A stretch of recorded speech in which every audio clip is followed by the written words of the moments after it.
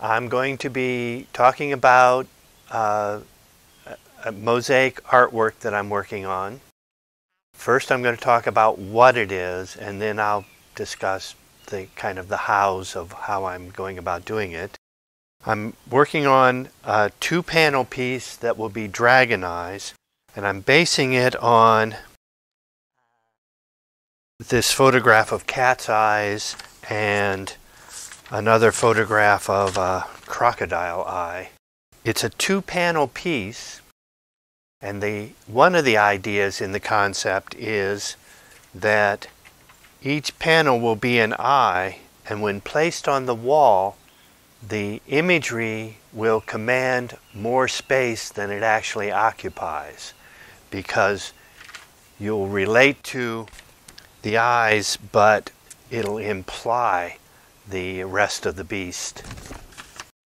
Because I'm going to be using both small t, tesserae, and actual rocks in the piece, I had to do some structural considerations. I will use this hardy board, and you can see I have an eye, one of the eyes, just the mapping drawn out on it. But on the back side, I've included more structural with these oak struts, so that it reduces the amount of flex, because these boards have to carry a considerable amount of weight with those rocks. So now the how. I'm using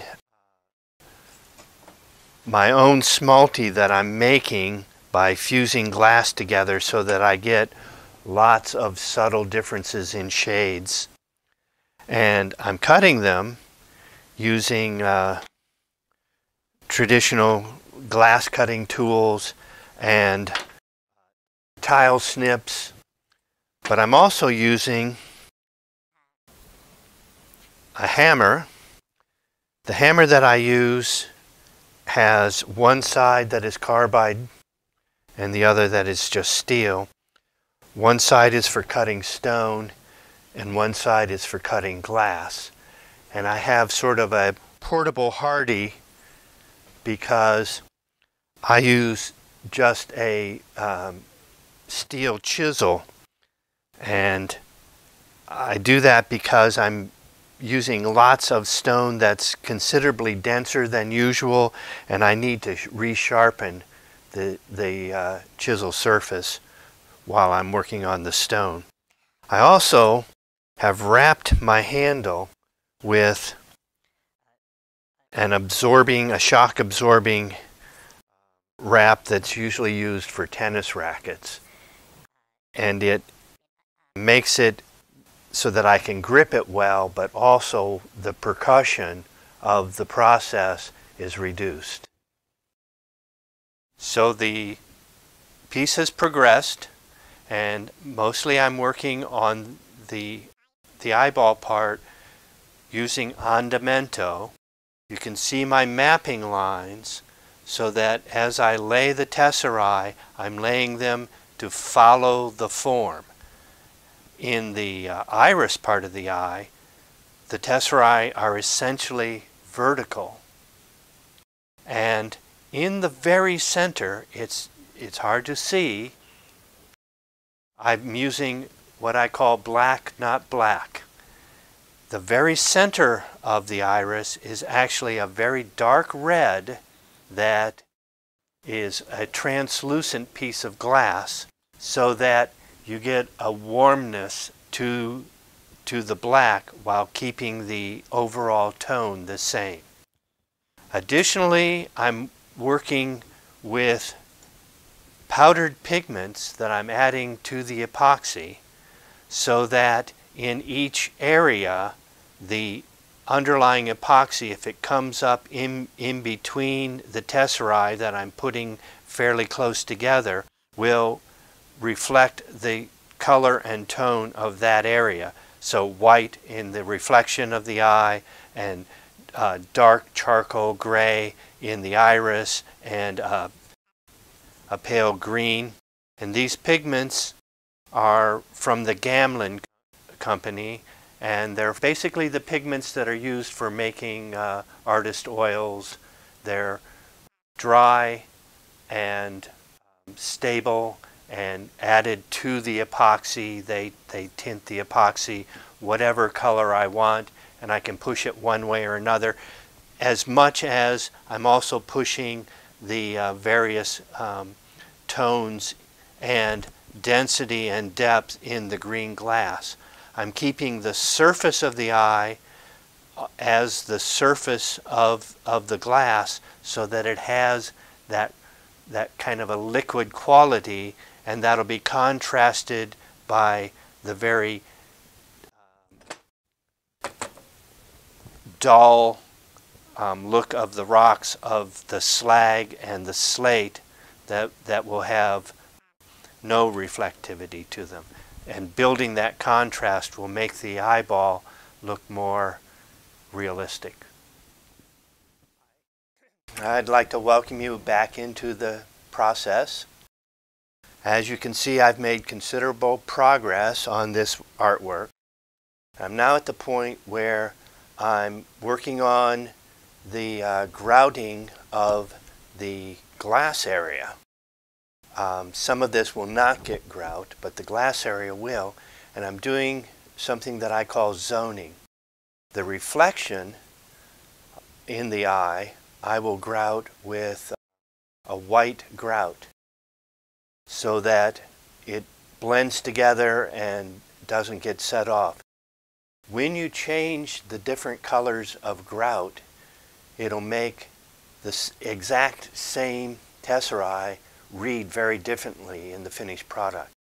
So I will grout first the white. When it's set up, then I will mask it off, and I will grout the iris, which will be done in a black grout, and that same process will be repeated for the rest of the eyeball, which will be a green grout. Another thing that I'm doing, as it comes to the brow ridge and the bridge of the nose, the dimension increases. And I'm using some really rather large pieces of slag for that. And so it's necessary to add a little more structure. And what I've done, if you can see, is I have these screws that are coming up through from the back side of the cement board that will act as anchors for this heavier stone. I've completed the two dragon eye panels. I needed to put a really heavy hardwood frame on them to carry the weight. With all this stone, they ended up weighing about 65 pounds each. In the piece, I have several different materials that have to do with fire for the dragons. The glass, of course, is kiln formed at 1550 degrees Fahrenheit. There's slag, which also has some glass-like look to it because of the silica. The slag is formed in the process of taking ore and refining it into pig iron. And additionally, there's cinders from taking the pig iron and then turning it into stainless steel, and lava rock. All of those things having to do with fire. In this piece, I've done a couple of things where I've taken a slightly disparate element. For instance, this red piece of lava rock within the field of gray lava and slag, and having a slight disparate piece like that activates an area visually without really changing the overall tone much. There's another small piece of gray-green inside the field of black. There's a small piece of green slag that's been incorporated into the gray field of the slate, and rounded off river rock in as the highlight in this area of glass tesserae. The English word dragon comes from the ancient Greek word drakon, which is based on the verb derkomai, to see clearly, and literally means one who stares. Perhaps the concept of a watcher comes from an inherent memory when, as hunter-gatherers, we were the prey. We were stalked. Fearing the unknown was an essential survival strategy. Cultures throughout millennia have stories of monsters and dragons, from childhood monsters under the bed and fear of darkness to boogeymen, trolls, yetis, sea serpents, and on and on. Although we are culturally committed to reason and analytics today, we still need our fear of monsters to encompass the other, the unknown, and to be alert to unprocessed ideas and situations. Since art is ideas, the new insight, different perspective, re-examination or combining of things in different ways, then creativity is not the known status quo.